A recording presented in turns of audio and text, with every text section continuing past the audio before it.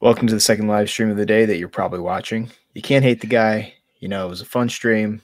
Nothing too serious, but the reactions and some of the halt trading definitely made it very entertaining for anything he said. We got a lot to go over. We got some jobs data, we got GME, we got some fun crypto action that's coming to fruition right now.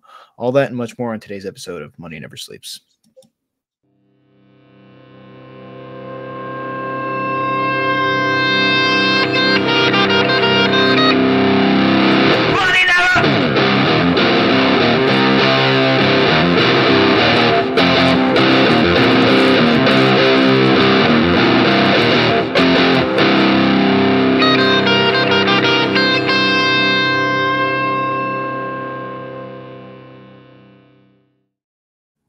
Welcome back to Money Never Sleeps. I'm doing great. I just found the Twitter post that I was looking for. Before we get into anything, nothing we say is financial advice. We're not financial advisors. We're just a couple of guys who love doing this, talking about the market. We have another guy that's usually with us, but he'll be back hopefully next week.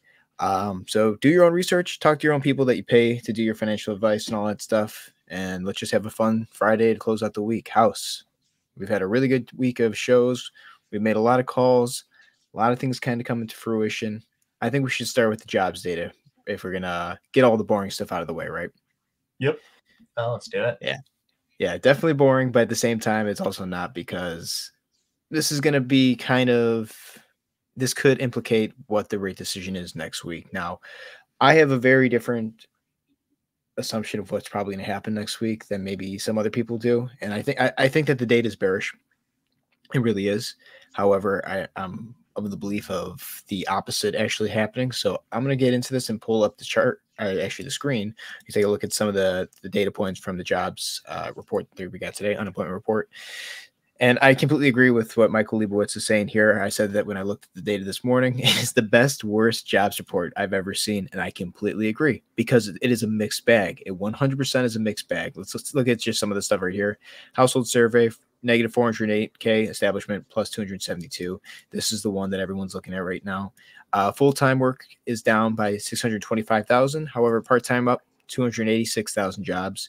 And then if you just look at native born to foreign workers in the United States, you can see that native born are down 663, foreigners 414K. Yeah, that begs the question of whether if that's a lot of people who have came over in the past few months that are finally finding work, or they've created jobs for those people, right? It's a lot of it's a really mixed bag. You could take this either way. Unemployment came in at 4%. We said it would be coming in at 4% or higher, just kind of inched over that 3.9%. So we're in the 4% finally. I think with everything that we've gotten this week, it's still an extremely cooling labor market, right? It's very easy to look at this and say, oh no, it's hot. But you're kind of in this weird time right now in the election year where you kind of need two things to happen. The Fed needs to make sure that the labor market cools off in order for them to cut back rates, right? But at the same time, you're also dealing with that. We need to make sure that the economy is strong, resilient narrative, so that people don't feel hopeless come November, right? We need to have people think that the economy is doing great. Maybe there's a few layoffs, but for the most part, everything is going fine. We're still adding jobs. It shouldn't be something that you should be worried about. And that's the problem with this type of data set that we continue to get. It's really easy to make the data, fit whatever narrative you want to believe in. This is one mixed bag that I think that we have to take into account everything that's happened this week, that the labor market is more on the side of cooling than it is on the side of getting hotter.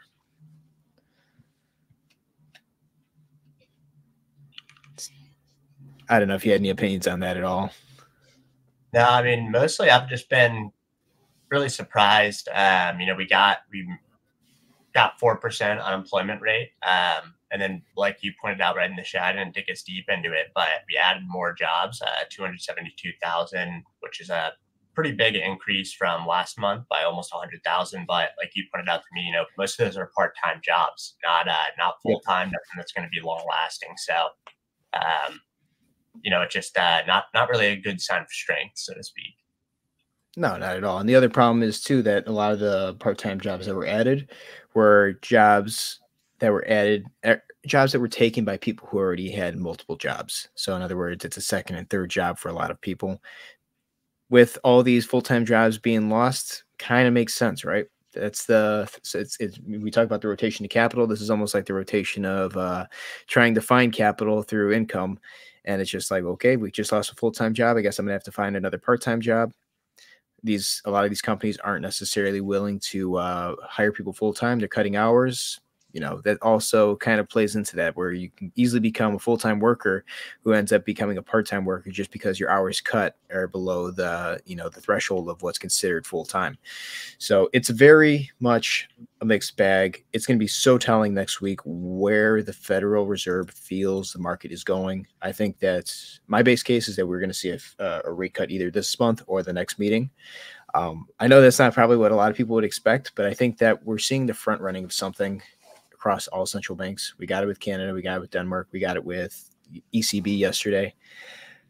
It just seems like if they don't do something now, they're going to point the finger at them and say that, well, you guys caused this. But if they don't get this under control and front run whatever it might be that they see, whether it's a treasury market, maybe it's the labor market, something that I'm pretty sure with the yield curve being inverted for 24 months and, the monetary system just not creating debt, and probably at a time that it needs debt more than anything, there's something out there that they probably see that they need to get ahead of in order to either minimize the impact of it or to just be like, hey guys, we did our best and then something happens, right? It's going to be one or the other. I don't know if it's going to be banks failing or something that happens overseas. It just seems like they definitely need to get ahead of it, because we're getting to a point where the data is now starting to point that, hey, maybe things aren't as rosy, from consumer to labor market to also banks in terms of how much they're losing and hemorrhaging, especially the regional ones. Things are kind of adding up here, and we're getting really close to November. Just kind of the optics I'm seeing going into next week's FOMC meeting. Yeah, no, I mean, I think it's we've kind of been talking about, nothing's really been looking good in that regard, and I think following the lead of ECB, Canada rate cuts, probably that last ditch effort to get people risk on, try and stimulate the economy. So I think it'll be very telling to watch if there is a rate cut the following months and see how do people react, right? Like, is this something that, more like we spoke on yesterday, is something that stimulates institutional money and gets businesses, corporations saying, hey, we can put a little bit more money into the market?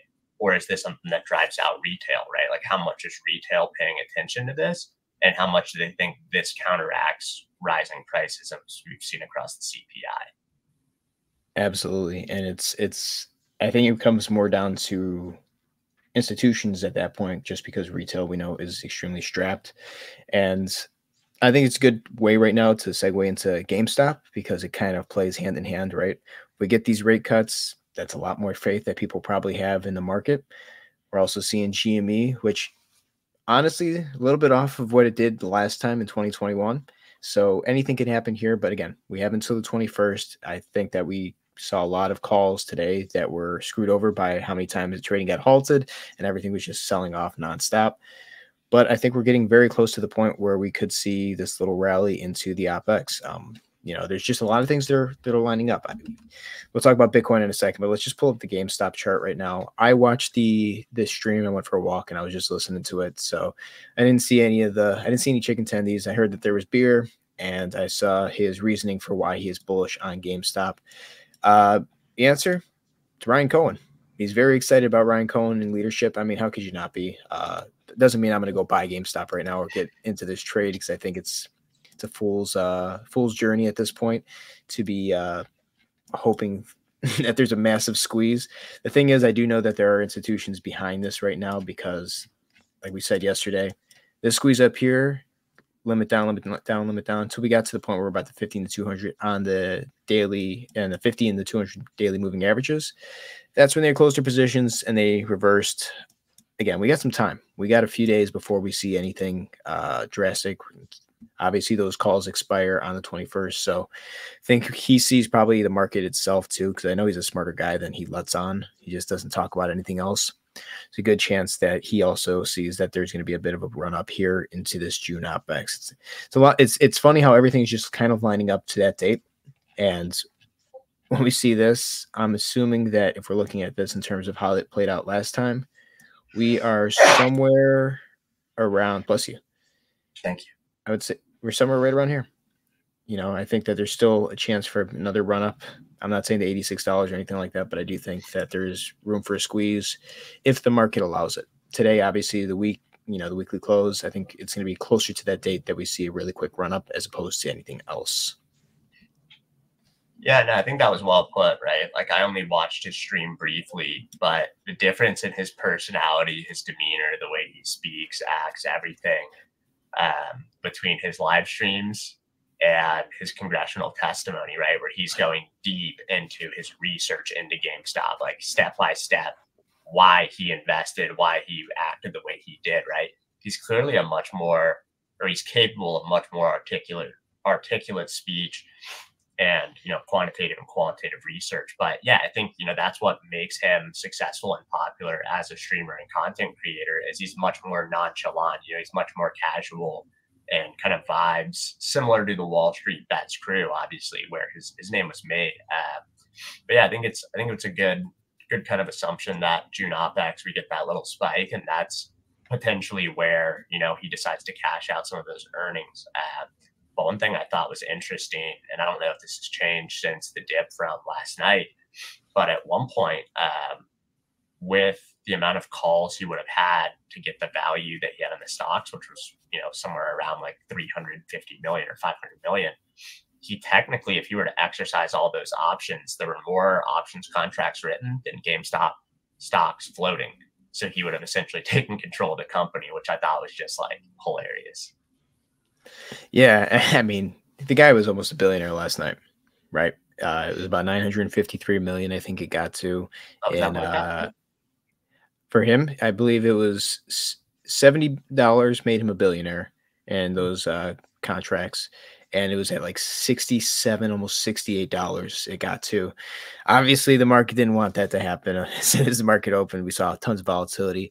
The dude started to stream late, 20 minutes or so, dropped even more, dropped $3 or something like that.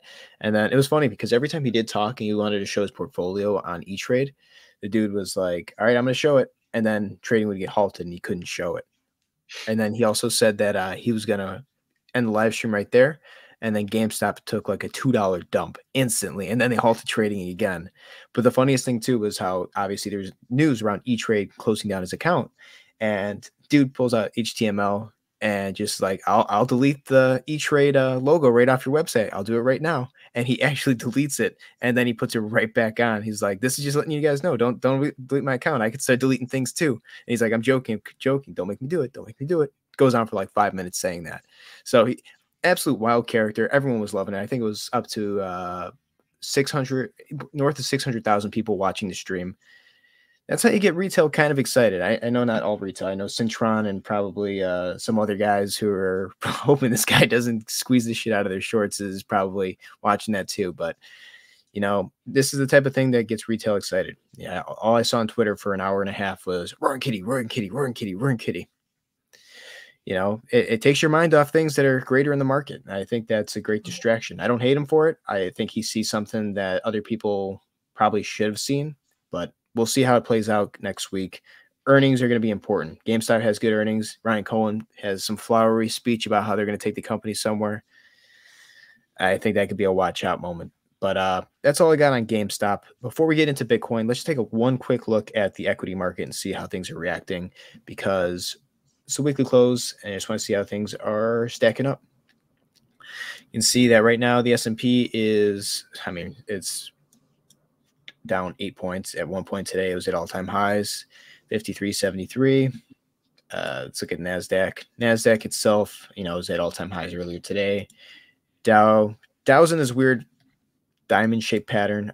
This is kind of a reversal pattern. That's why I kind of want to keep an eye on this. I think that there is going to be a summer rally, maybe a little bit, but it's not going to go higher than the height already. I think the Dow is kind of one that's telling.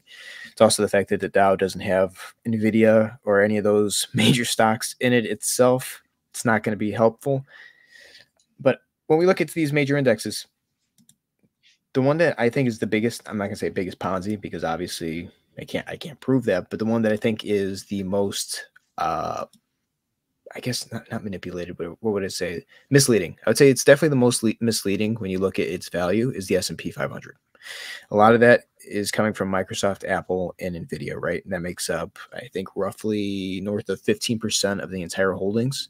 I think at one point it was a lot higher, if I'm not mistaken. But looking at this right here, I'm pretty sure that if Nvidia and Microsoft, either of those two companies, take a pretty good dump, you're going to fly right through that 50 moving average, right? We could be looking towards a 200 moving average, and it'd be pretty quick, especially with how little support there is for Nvidia. Microsoft might be able to keep it up a little bit longer than, you know, than you would see if it was just Nvidia leading the market. But that's the problem that we have with some of these some of these stocks and these indexes being so highly valued.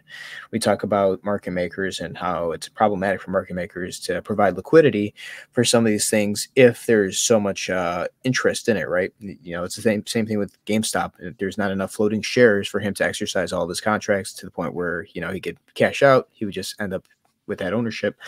But when we look at Nvidia, and this is why it's problematic, is market maker's job is to find a buyer to a seller and to make sure that that money is flowing through clearinghouses, right? If this gets to the point where it's easy to find a buyer to a seller when the stock's going up. Obviously, people are willing to pay a premium for a stock's value if they think it's going to go up higher. But when it's going down lower, if no one's there to bid that thing, you are pretty much dishing out a ton of market cap to make sure that the stock is, fairly valued. In that case, if this drops from say 1250 down to 969, if there's no buyers in between this area, then the price is going to keep going down until it finds, buyers. And that's kind of the scary thing right now, because when you have no support, those buyers are probably going to be there around support where they're going to swoop in. No one's going to want to buy a falling knife. And that's the thing that's problematic with NVIDIA here, because if we're looking at support, it's about 967. If you want to say there's some slight support, major support remains down here right around this 340 to 383, and maybe some support around 500. But in between that, if you're trying to get a bid on a falling stock, I don't think you're going to see anyone bite. Maybe at those support levels, but it's some pretty good drops. Let's just take a quick look at this real quick, and then we go into crypto. But from here down to maybe the support level 973, that's a 23% drop. I mean, that's a massive dump. Go in between here down to this 500 level, it's 33%. And then from this 500 level down to this 380, 340 level, I mean, that's 32% in itself. So that's just something we're going to have to keep an eye on. The stock can only get so big before at some point something happens to it. And obviously people take profit. Maybe too many people take profit because they're scared in the future of this thing. But just something I wanted to talk about because I think it's always important to see that. The other thing that we also talked about recently is the VIX probably coming down to a lower support level within this bull flag. And it looks like it put in a pretty good low today, down around 1207. I think by the time we get to June OPEX, there's a good chance we could see the VIX somewhere around 10. I think there could be a couple of good days of crushes, especially if you get that rate cut. You get that rate cut on next Wednesday, I believe. That thing's getting crushed. It just seems like it would. The market would be so excited to start pricing things in. You would see a lot of these indexes like the S&P and maybe the NASDAQ, not necessarily the Dow, go back to all-time highs, and it would seem like nothing could break this market one bit. So just kind of highlighting things that we're seeing, not necessarily any plays I'm making. I think if I do make any plays, it's going to be on that June OPEX date for the future, probably when people are not expecting the market to do a certain thing. I think that's when you're going to find the most value. But, obviously I'll say that I'll be doing when I actually do it. But just that was all that we needed to really cover in TradFi. I think it's going to be a very exciting week next week.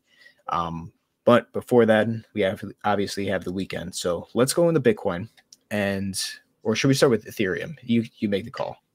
I think either. They're kind of doing the same thing with ETH, obviously a little bit accelerated percentage wise. But kind of like we were talking yesterday, we're getting that 2 to 3% pullback on Bitcoin, 4 to 5% on ETH. Right. And I think it's mainly just to test the support around 68,000 on Bitcoin, which it started to get close to about 68 flat, maybe stopped around the 200s, but now it's holding closer to 69K. So I think this is kind of expected, at least from our ends, as we were talking about yesterday. But I think this is leading up to potentially a big boost Monday, right? If we can hold this support here, I think we maybe chop through the weekend, and then come Monday we see a pretty nice gain. Absolutely, completely agree. I thought that we would have gotten this post market close. Came a little bit early. But that doesn't mean that Sunday night, weekly close, that could just be the rocket ship where we start to see this start to move to the upside, right? Into Monday. I just don't see the crypto market having any major pullbacks anytime the TradFi market is open, just for these next few weeks. That just seems to be the behavior of it. And, we kind of called this yesterday and the day before, and it seems like it's coming to fruition. Let's see how it plays out Sunday night. But just looking at these charts, obviously this is a pretty good pullback, 2.5% or so, a little bit more than 2.5% for Bitcoin. Looks like it dipped a little bit lower than that. Maybe people are starting to buy in. Let's take a look at ETH. ETH obviously had a bigger wick to the downside. See what this was earlier today. It's like High to low. 3,800, 3,840. Yeah, so it's about at one point about 6.23% dump from the high of today. So definitely some movement there, right? Let's take a look at the greater alt market and see how that's performing. Cardano, that's a fun candle right there for Cardano. That's down 3.19%. Matic, oh my goodness, Matic taking a big shit. I didn't see that one earlier. Did you? 65 cents, bro. That was up at 75 cents a few days ago. Wild. Yeah. I mean today, 73 cents, 74 cents almost. So yeah, at one point it was down to 61. It's trying to hang in there. So it's a little bit problematic here, I think, for some of these alts. I don't think that all of them are going to perform poorly, but when you get something like this, you can definitely see there is some weakness across the board in some of these, maybe just because of market cap, maybe some liquidity. Some of these structures too, I don't like for alts. That's the thing. Between some of the bigger and more mature EVML2s, and I guess AVAX is technically an EVM compatible L1, but they're all down between 8 and 10% between AVAX, Optimism, Arbitrum, Matic, all down pretty heavily. Absolutely. I know we talk about Crypto Capo sometimes on the show. I thought he was, pretty smart guy. I appreciate his insight. I'd rather have someone's insight than not have their insight in terms of their assessment of the market. He's seemingly says that June might be bullish for altcoins.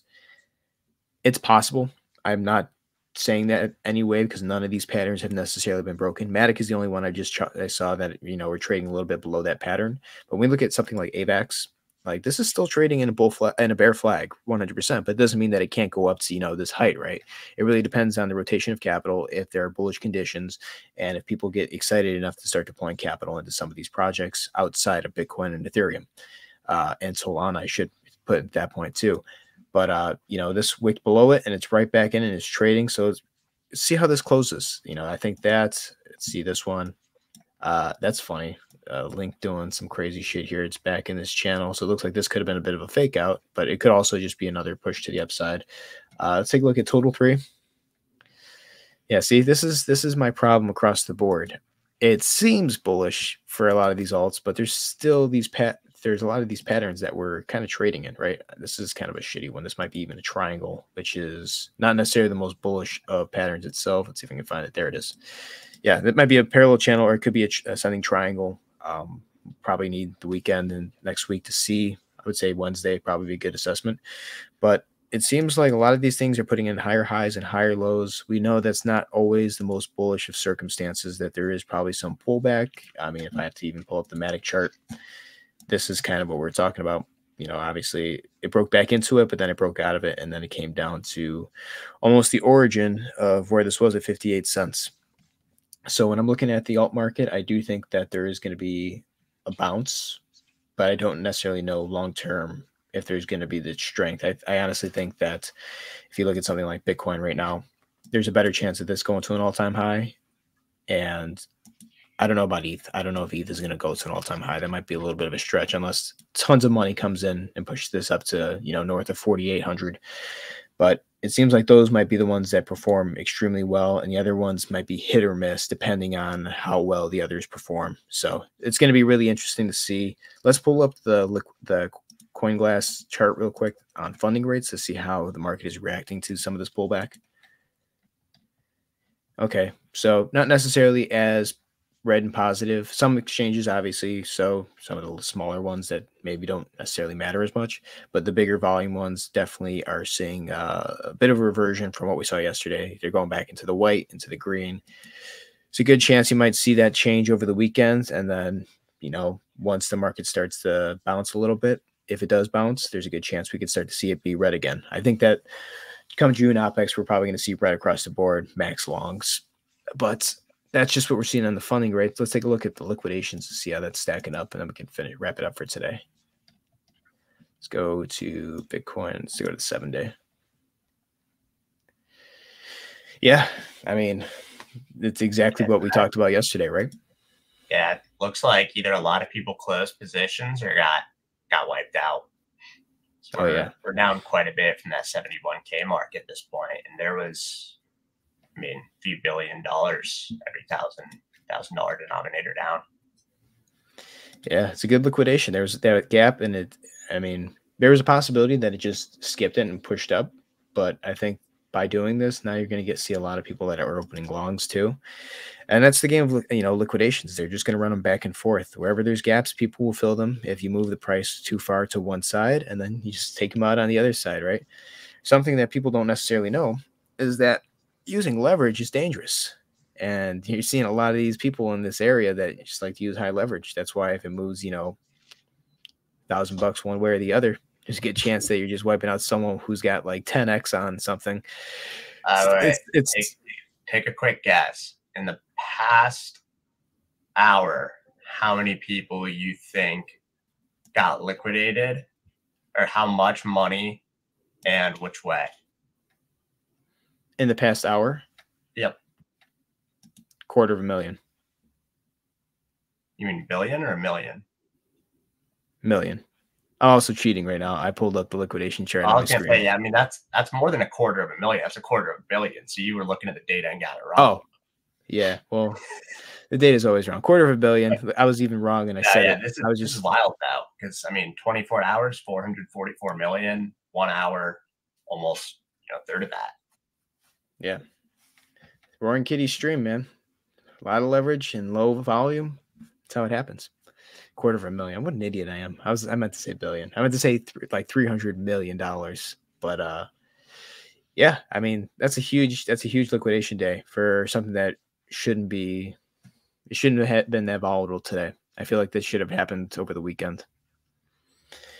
Is what it is. I'm sure we're going to see a lot more liquidations in the coming months. Probably this weekend, if people start flipping too much, probably see the reverse of this come Monday, especially if we start going to that 75, 76K for Bitcoin. I'm going to tell everyone one thing right now, and I think this might be your one thing that'll save your ass. There's a tool called the stop loss. It's a wonderful tool. If you're in the money and, you're afraid to close your position because you think that there could be more, there's nothing wrong moving your stop loss up a little bit each time, right? You're not going to, if you get liquidated, at least you've made some profit, but at least you're not going to be riding this thing fucking down all the way if something stupid were to happen. And that's not telling you to do that now. That's just me saying over years of trading, a stop loss has saved my life multiple fucking times. Can you attest to that? I mean, yeah, I think that's always, good risk management advice. Know when your stop's going to be, know when your take profit's going to be. Let's put it this way. Alameda Research did not use a stop loss. They thought it was bad risk management. And that's literally a quote from Caroline Ellison. Might have added one or two words in there, but I'm paraphrasing for the most part. It's pretty accurate. I've got nothing else really. I look at this market and I'm just not surprised by anything. I think it's up only until at least June 21st. I think that date is a very important date just for the markets. Summer volume's coming in and it's low as shit. We're already seeing that across the board. If you get people excited into the market, the buy and hold, the hodl mentality, you cut rates, you get everyone into the market. I can't tell you a better way to suck everyone in. And maybe it lasts a month, maybe it lasts 2 months until like September, like you're thinking, right? September, October. It's very possible. I just know that summer volume, extremely low. People aren't looking at the charts. Something bad happens, man. The algos are very dangerous out there. They will, if it gets past a certain point, they'll just sell fucking everything. That's a dangerous part in the market that we live in today, right? Maybe they'll halt something. They've been halting to the upside recently. I don't know if they'll halt to the downside, but just kind of where we are in our mind space. Is there any final thoughts you got, dude, before we wrap up this wonderful week? No, man. I think we had some good shows this week. It was fun hopping on here, and yeah, just thanks for having me on. Hope everyone has a nice weekend. Absolutely, man. We're always glad to have you. I probably have to have you on a few more days. I got some work to be going to. So you can shoot the shit with Jay Webb, talk about all of his elephant hunting in Kenya. We'll be back next week. I'm very excited. It's going to be a fun weekend, but at the same time, summer hours, guys. It's beautiful weather outside. Enjoy yourself. Take care of the family. To everyone that usually watches us, thank you guys for watching. We will see you next time. Take care. Have fun.